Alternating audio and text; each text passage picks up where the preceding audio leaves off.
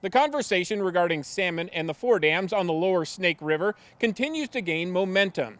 This Saturday, a region-wide vigil will be held to observe sockeye salmon being on the endangered species list for 30 years. I talked with the Idaho Conservation League to learn more about this event. See them boys in the river? The Shoshone-Bannock tribes made a push to get sockeye salmon listed on the Endangered Species Act, and they were able to do so back in 1991. And that year, 4 wild sockeye salmon swam back to Idaho, and 30 years later, we had the same result.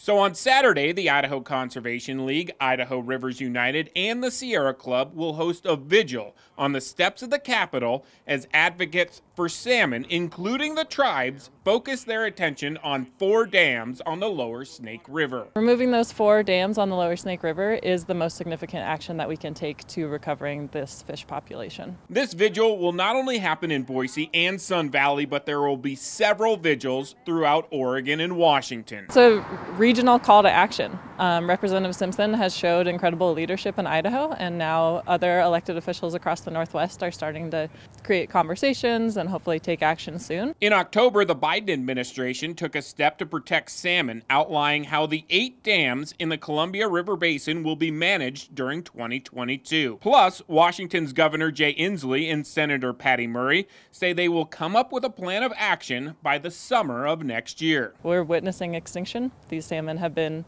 on the brink of extinction, frankly, for longer than I've been alive. And so we really need urgent action because the status quo isn't working. Salmon means so much to the tribes, anglers, and fishing communities like Riggins. But they don't return to their spawning grounds in the Salmon River like they used to. And I feel incredibly lucky that I've been able to see sockeye salmon and they didn't go extinct before this time.